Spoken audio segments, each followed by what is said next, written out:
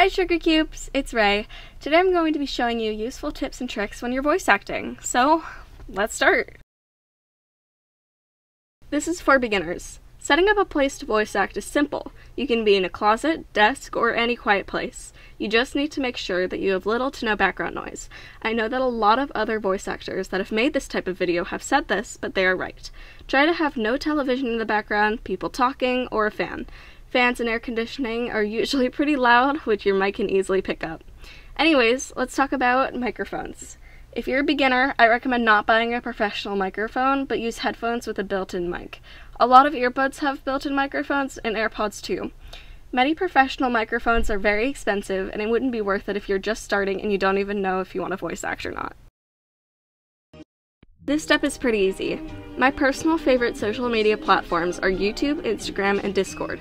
Discord is probably my favorite because it's very well organized and voice actors tend to be more professional.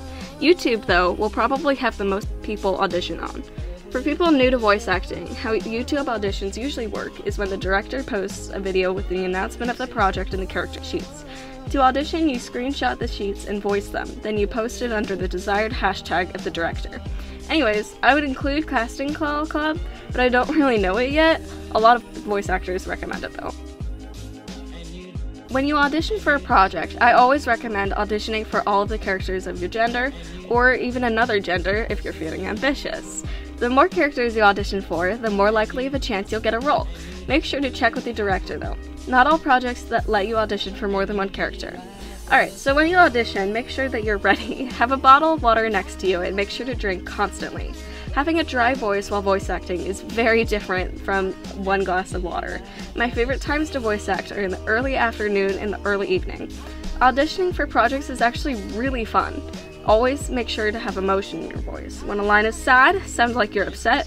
When a line is excited, sound over the moon. You have to have tone in your character, and make sure to find the guidelines of the character as well.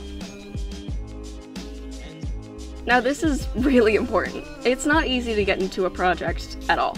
As a lot of you know, the first project I ever got into was Romantic Aura by Angel and Devil Gacha. Hi Addison. That was in mid-March. Before that, I had been auditioning since July? August of the year before? I don't know. But when you do get into a project, and great job by the way, you will probably get an invite to the script on Google Documents.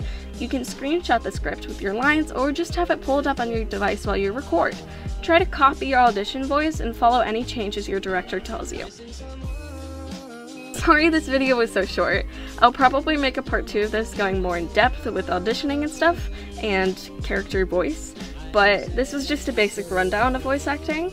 Also, in the middle of this, my microphone died, so I may sound different in between takes. Sorry about that.